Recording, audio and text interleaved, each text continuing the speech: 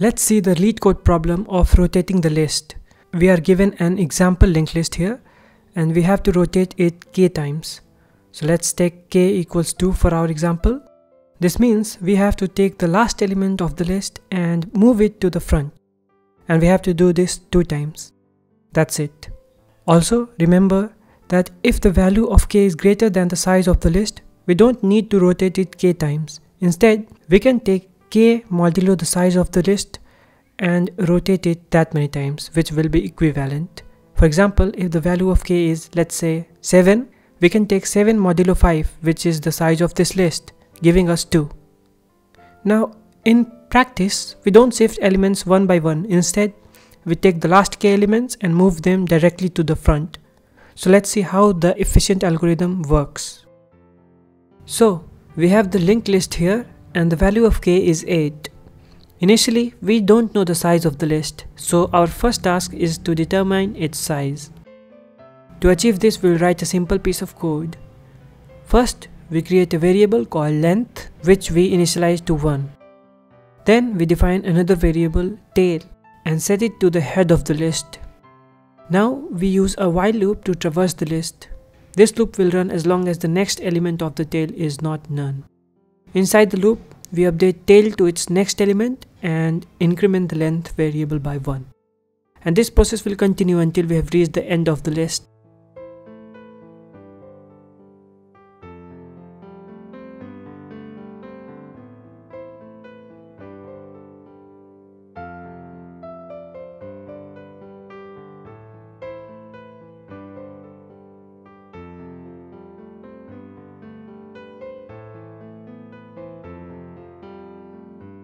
So now, when the next of the tail becomes none, the loop ends. At this point, we have determined the length of the list, which is 5. Next, we calculate the value of k by taking its modulo with the length of the list. So here it will be 3. And after that, we check whether k is equals to 0. If k is 0, it means no rotation is needed and we simply return the head of the list. However, since k is not 0 in our case, we proceed to the next step. Now that we know we need to shift the last 3 elements to the front, the next step is to locate the element just before the part we want to move. In this case, the 4th element from the end.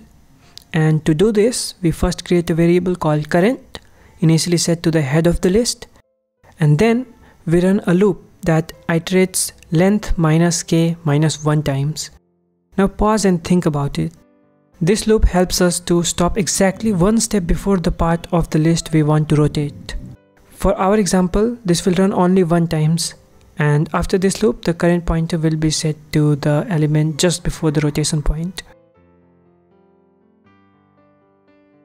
Next, we create a variable called newHead and we'll set it to current.next.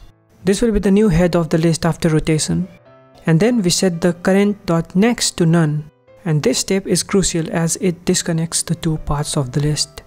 And finally, we set the next pointer of the tail to point to the original head of the list.